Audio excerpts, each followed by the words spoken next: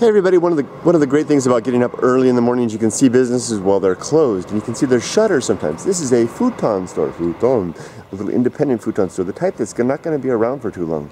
Everyone buys their stuff from the department stores these days, but I love, the shutters are down. I love the painting on the outside, the hand-painted decoration on the shutters.